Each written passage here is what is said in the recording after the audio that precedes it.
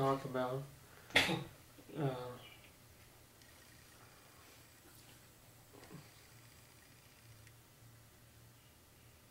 I guess we could just ask, what do you consider meditation, and what does that really do with spirituality?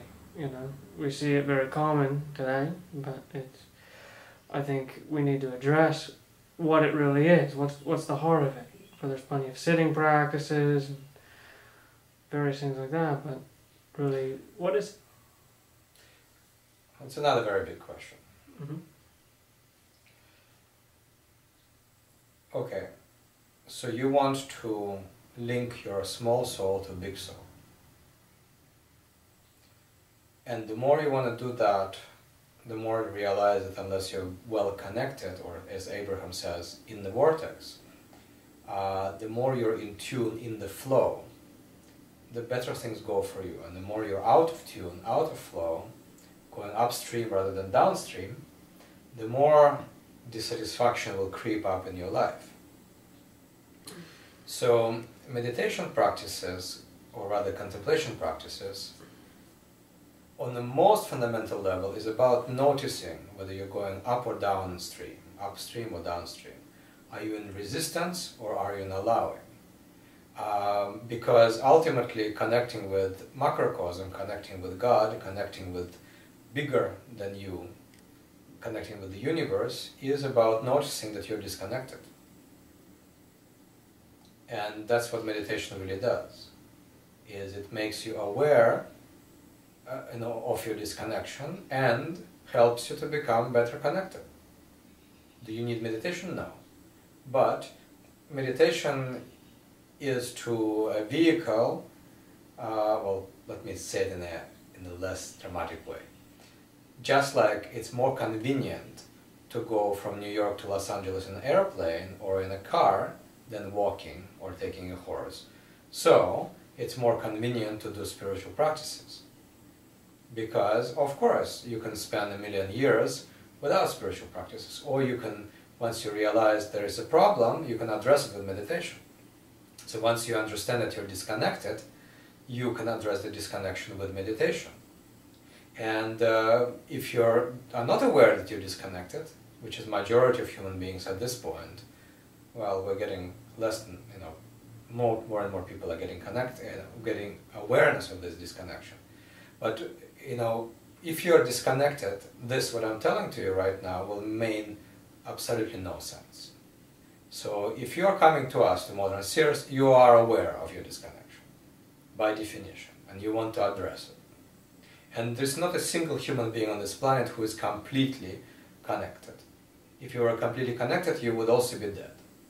So part of coming on this planet and playing around in this world and having fun in this world is being disconnected, reconnecting, and being disconnected and reconnecting, having that dance of hide and seek. That is a metaphor which comes from India. Cosmic dance of hide and seek. God shows you his face to you, then you kind of lose the face, you lose that sight, and you feel distress. In fact, if you go deeper into this, the distress is actually, you can see people crying for God. And what is this crying for God?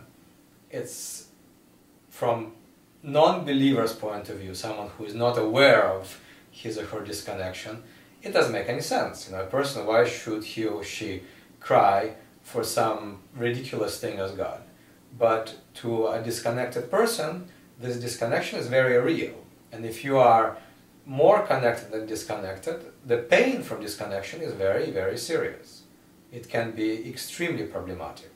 A person can be very, very distressed. So, coming back to meditation. There are two kinds of meditation, broadly speaking. Meditation which is insight style of meditation, which makes you observe, notice what your current state is. And then meditation which moves you in the direction where you want to go. And I've forgotten how I call it in one of my articles. I have nice terms for these two kinds of meditation. So, insight style of meditation is very common to Buddhist practice. But insight meditation is something everyone should be good at. Why? Because being aware of disconnection, being aware of where you're at, is more important than anything else. So by observing where you are, how you feel, what's happening inside and outside, and becoming really centered in that experience, in that observation, continuous observation, being centered on the present moment and understanding what's happening in the present moment is what for many people enough to attain the connected state. And the name for connected state is self-realization. However, particularly in Tantra, visualizations are very prominent. And what does visualization do? Ultimately, a visualization means what? You are saying, okay, I'm here, but I would like to be there. So you start to visualize, how is it like to be there? So for example, in the most crude way, you want to be rich, so you visualize yourself already rich, and you think about what you can do with these riches. Or more spiritually, you visualize yourself as a deity, and you play with the qualities of that deity. Okay, say I'm a Buddha, so I'm peaceful, I'm wise, I'm insightful. These are qualities of Buddha. I know how to teach others, nothing disturbs me, I'm calm in both easy situations and difficult situations. So these are qualities of Buddha, and you meditate on these qualities. And in Tantras, there are elaborate processes how to better yourself through these visualizations. Many of Tantric techniques, in fact all of them, are considered to be sacred. And sacredness, in my opinion, is just a device to make your concentration on these visualizations better. Increase visualization. So if you consider something to be sacred, you will respect that more. And as such, you will focus on that process more. But ultimately, it's just you need to be aware of yourself. That's insight style of meditation. And you need to focus yourself in the direction where you want to go. And that's what the visualization. And that's all there is to the path.